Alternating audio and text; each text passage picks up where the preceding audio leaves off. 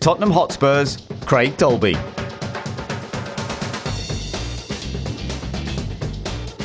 And the season is underway. Immediately Craig Dolby looking to the inside of FC Porto, defending. Liverpool's on the outside. Dolby's car wiggles wickedly, but he's up to second. Porto third, Liverpool fourth. It is Vissel that leads, and Craig Dolby goes for the lead down the inside into Maggots. He's never raced at Silverstone in the Troy, but you would not know it from that opening couple of corners. Let's talk about the past. How did all of this come about? Well, my dad brought me a go-kart when I was 3 years old that did 60 miles an hour. At 3 years old, I was doing 60 miles an hour, yes. So, surely that's illegal.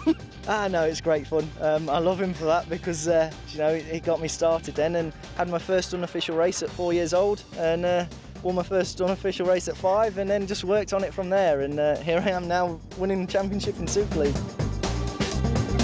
Do you think it's really crucial and pivotal, that role that your dad then has played in your career? Yeah, I mean, he's always been there for me at every race, and my mum as well, and my two sisters. You know, they've been there, they're near enough come to every race, and Joe, especially mum and dad, they're always there for me. If I'm on or down, they'll always pick me back up and get me going again. So yeah, it's a big thank you to them.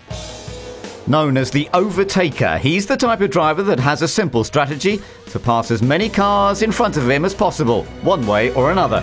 Well, I mean, you've seen this year a few times I've been fired up and, you know, it's getting better. A few years ago I was probably a little bit kind of young and I've matured a lot over the last couple of years and I can kind of manage it a lot better now and it helps because I can calm down a lot more. And we're getting better, still not there right, you know, I think I'd take it out on the team quite a bit. We made some adjustments to the car that Craig wasn't happy with and you know, he's an emotional character, and we try and calm him down. But in that particular instance, we obviously didn't make it through the knockout stages, and he was a bit upset. I think he was a bit upset in himself as well as some of the things on the car. So the two combined, and you know, for me, it's nothing. You know, you just shrug it off.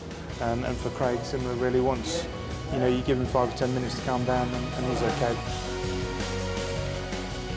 So I was a bit frustrated there, but you know, the team know that, you know, we're one big family.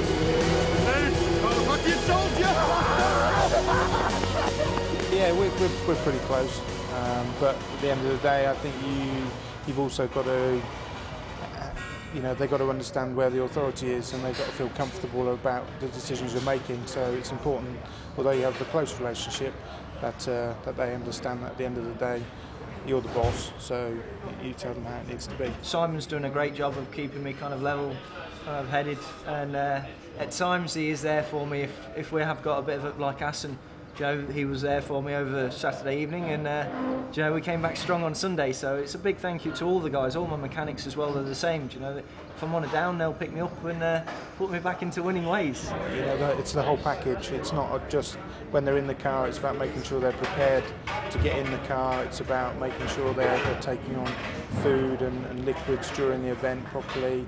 You know, they're mentally and physically prepared to go in the car, and then obviously on track with Craig's temperament, you know, I like to G him up a little bit, and that gets him all pumped up, and then he pushes on, and you know, that's why he does the overtaking moves he does.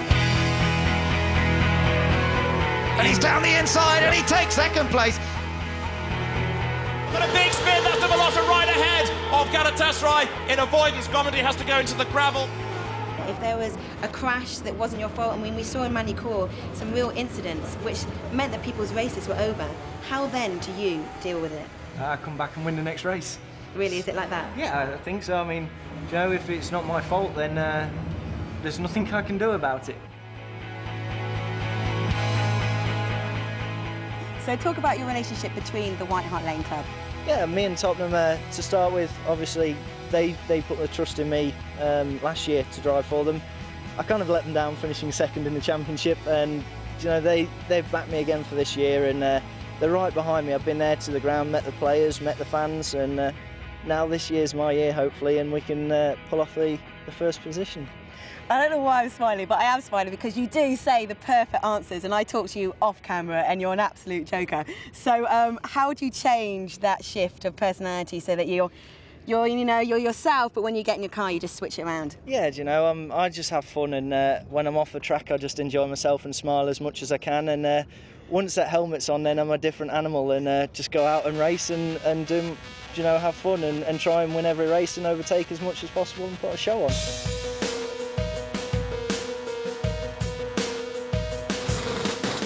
Now this car is serving you well. You have a special relationship with it, so much so that you talk to it. You won't tell me what you say, will you? No, she's my baby, you know. She looks after me, and she's all right, bless her. And do you say personal things to it? Do you treat it like a person? She's a living creature. She's not. She's a car. She's beautiful.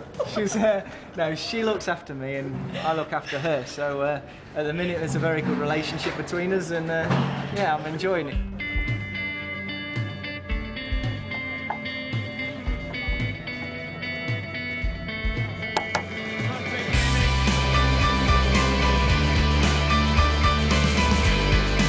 Well, he promised he'd be aggressive, he promised he'd go out and really attack hard and have fun, and by attacking hard and being aggressive, he is having fun. Victory and €100,000 for Spurs!